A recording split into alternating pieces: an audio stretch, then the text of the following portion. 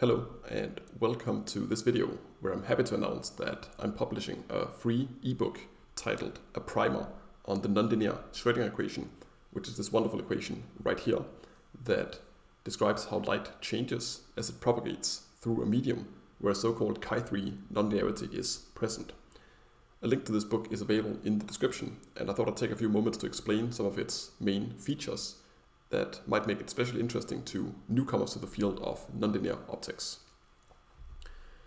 So those who followed my channel for a while know that I publish videos where I try to explain both the mathematics but also the intuition behind different phenomena in nonlinear optics.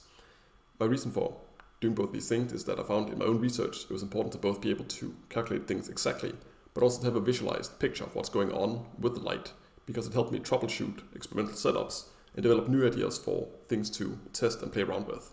So hopefully this work is going to give you the same sort of tools that I've developed visually to understand how nonlinear optics works. Another feature is that I'm both using the work to link to more sort of formal academic works on the subject of nonlinear optics, that is to say papers and books written by professors and people who are way more qualified than I am, but I also link to, I guess, more informal resources such as video lectures, especially on YouTube, but also to a set of custom Python notebooks I've created that explain different topics in nonlinear fiber optics. They all contain my custom code for solving the nonlinear Schrodinger equation using the so-called split-step Fourier method.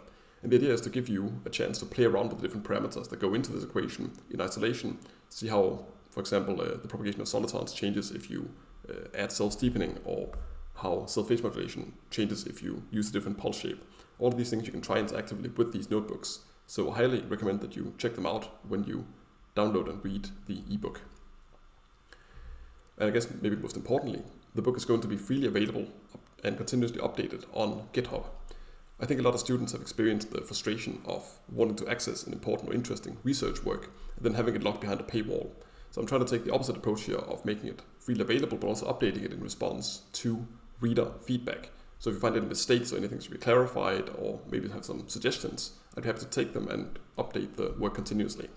For example, just now as I was making this presentation here, I noticed that there should have been a parenthesis around the 3 in the chi3 right here, so it doesn't look like chi cubed, but like chi3.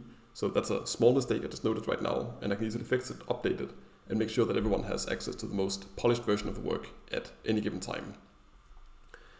Finally, and this is on a totally different note, I'd like to say thank you to all the people who've been subscribing to my channel and watching my videos.